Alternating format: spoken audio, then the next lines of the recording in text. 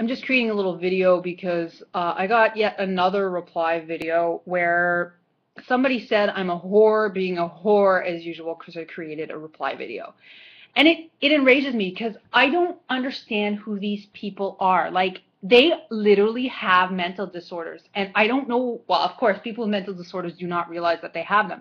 It's a strong indication that the person leaving the comment is antisocial, sociopathic, and potentially even psychopathic. Why would you say to a woman you don't know that she's a whore being a whore just because she turns on her webcam and responds to something she saw on YouTube?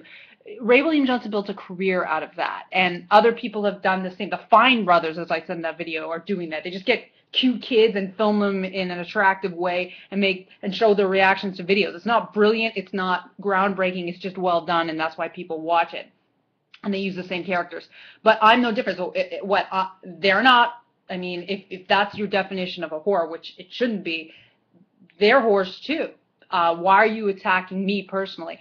And I had this other psycho recently who had really offensive comedic videos making fun of atrocities that have been committed against a certain ethnic group, and it was on their channel, and it didn't.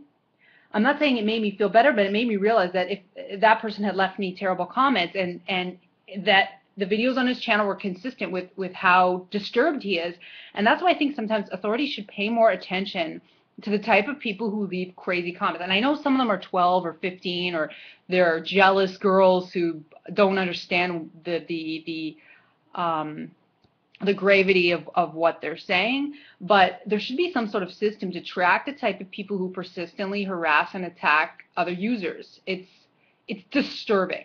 It's disturbing, and it makes me angry, because if anyone ever called me a whore to my face, it really would not end well.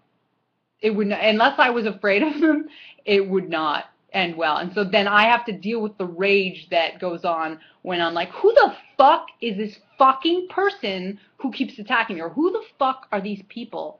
Like, I have done so much in my career, in my life, and I don't understand it. Like, fuck you, leave me the fuck alone. Like, what the fuck? I don't fucking, but I'm not a sociopath. I'm compassionate.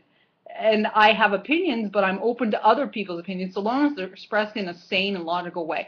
So that's it. That's all I want to say. It's just like, if you wanted to know how I react to crazy comments, this is it. It actually partially ruins sometimes, depending on the day, my afternoon. Like, you don't even know what I'm going through in my life, that one comment might just make me feel even worse when I'm already feeling bad about something else. Like, maybe my mother's extremely sick right now. Maybe, right? And so then you call me a whore? Wow. You know, you should be ashamed. And I don't know if I'll ever change anyone's mind who attacks people in this way, but it's really disgusting, and leave me alone. Fuck you. Seriously, fuck you.